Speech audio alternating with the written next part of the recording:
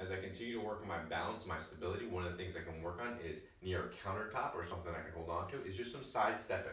So I just want to be somewhere that if I need to grab something for my balance, I sure can. And I'm just going to work on stepping to the side. And just side to side. I'm just going to go the length of what I have available. And then I'm going to go back to the other side.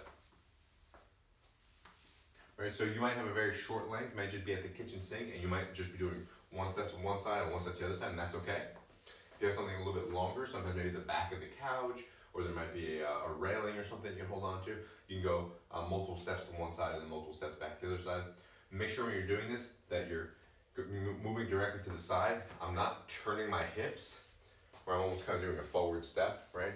I want to be perpendicular, so I want to be facing towards the surface and stepping directly to the side from there. And that's how we're going to do our side step exercise.